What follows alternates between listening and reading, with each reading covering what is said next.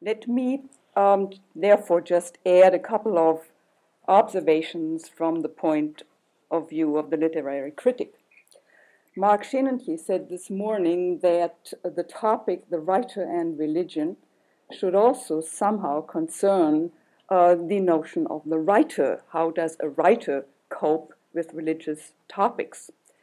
And I thought it might be of interest, since Mr. Gaddis said that he understands the writer as a writer of fiction, to perhaps make a couple of observations about the difference between a writer of fiction and a poet.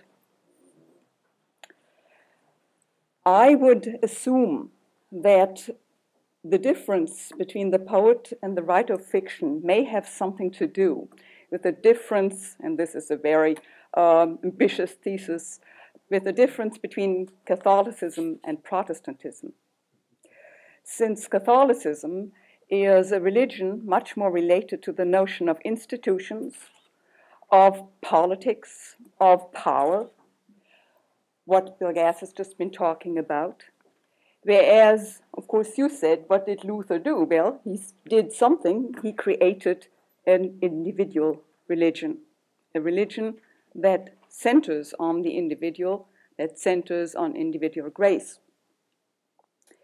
And when one opposes these two notions, religion as an institution or religion as a numinosum, an experience that has something to do with the notion of Protestantism, then I think it stands to reason that religion can become an object that can be treated in a fiction, but that the fiction writer, in effect, can never really transmit or convey a religious experience. And I'm not talking about poets here. And my thesis would be that the discussion that has been going on for the last decades in literary criticism about the importance of the narrative voice may have something to do with the fact that the narrator is an agent of secularization.